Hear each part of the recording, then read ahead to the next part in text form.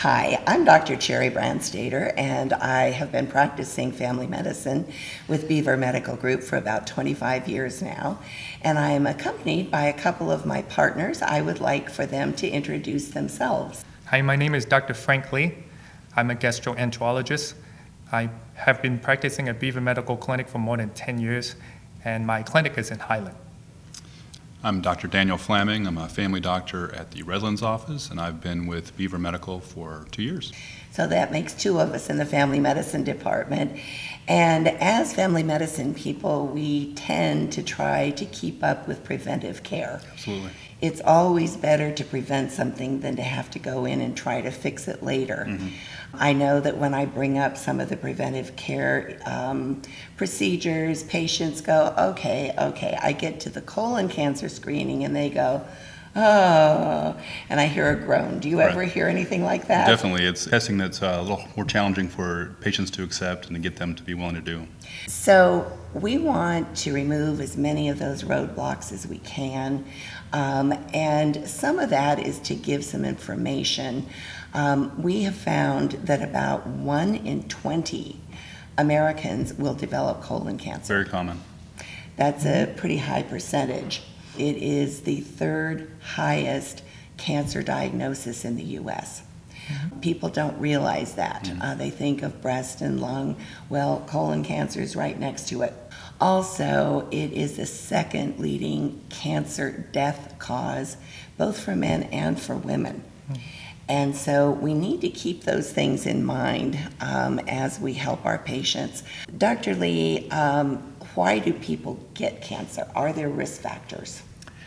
So the two main risk factors for colon cancer are age and family history. Majority of colon cancer are detected or diagnosed after age 50. However, there is a recent trend in the United States that there is an increased diagnosis of colon cancer even before age 50. The other main risk factors is family history. The two most common genetic syndromes are familial adenomatous polyposis or Lynch syndrome. But just by having a first-degree relative diagnosed with colon cancer before age 60 increase the risk of colon cancer, and those patients should be screened before age 50. So it's important for people to know their family history and to talk about these things. I can't do anything about my genes. Are there things that are risk factors that are preventable or that patients can modify to decrease their risks? Certainly, there are a few other risk factors that are modifiable. Smoking is a major risk factor for colon cancer. Obesity, metabolic syndromes increase the risk of colon cancer. And a low-fiber diet, high red meat intake do increase risk of colon cancer. Can you give us some good reasons to do screening? So screening, the purpose of screening, especially for colon cancer or all types of screening, is to detect the cancer in an early stage. So if we can detect cancer in an early stage, the treatment is more successful and the prognosis is much better. However, for colon cancer screening, in addition to the screening part, colonoscopy can also remove polyps before they become cancer. So it's also a preventive measure in addition to the screening part of it. So what are the acceptable forms of screening?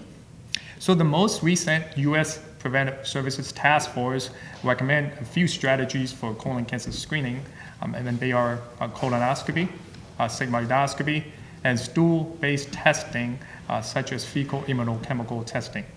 The task force do not recommend any particular one over the others. The task force saying that all strategies are good strategies, and the best one for that particular patient is the one that the patient is willing to undergo. Okay, you mentioned fecal occult blood testing. Dr. Flamming, what does that mean, and how do we do it at Beaver? Yeah, so this is a stool card that they take home, and they use a little brush to take a small brushing of their stool And kind of from a distance. Right, exactly. Yes, and then they'll send it back either by mail or drop it back off to the lab, and we'll test for blood on the card in the stool. Okay, how do you decide which test to do? Well, if the patient's agreeable to doing any testing, all of the testing, I would recommend a colonoscopy, because that allows you to see the entire colon and then to intervene to remove any polyps or cancers that are seen right there.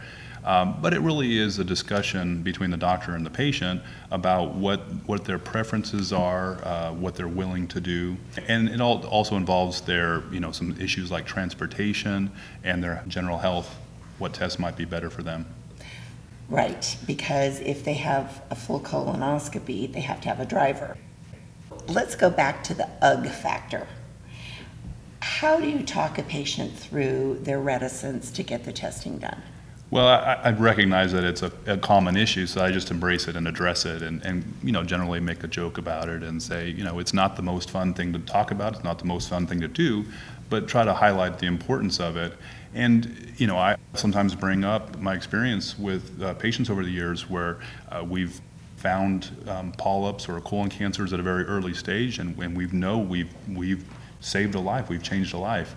And also some of the unpleasant, very sad stories we've had where patients, for whatever reason, had their colon cancer found at a late stage when they were having symptoms. And that time it's very hard to treat and sometimes fatal. So. Absolutely. I've had those sad stories, as I'm sure you have too, Dr. Lee. Are there protocols for colon screening, and if so, what are they? For patients at average risk, we recommend starting at 50. People that have a higher family history rate, a cancer in their family, colon cancer or advanced colon polyp, might be recommended to go earlier, and so that should be discussed with their doctor about when to start. But the general recommendation is 50. Okay, and how often do you repeat that? It depends on the test. If you're doing a stool-based test, it would be annual. If it's a sigmoidoscopy, it'd be every 5 years. A colonoscopy would be every 10 years if it's normal, which I'd sell as an advantage for the colonoscopy. It's less often. Dr. Lee, what are some of the risks with the procedures, and how frequently do they occur? I believe colonoscopy overall is a fairly safe procedure, but there are certain risks associated with it. I think the main risk is associated with sedation.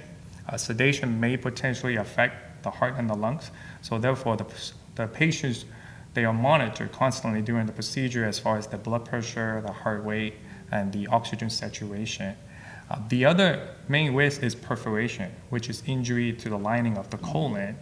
It can be caused by either the passage of the scope itself or the use of instrument in removing a large polyp. However, overall, the risk of perforation is low. In multiple studies, it was quoted to be less than 1 out of 1,000 or less than 0.1%. That's excellent. I refer a lot of patients to you, and I get back the actual referral with scribbled notes all over it. And one of those that I appreciate is that I see that you look into their record to make sure whether or not they have heart issues. So you're going into the procedure already knowing those things and prepared for them. So I'd like to thank both of you for participating today. I feel like it's such an honor to be able to practice with people of such high standing. And for those patients who have been watching and listening today, we just want you to know that our deepest desire for you is to have a long, healthy life free from colon cancer. So if there's anything we can do to help you along that path, that's why we're here. Thank you for listening.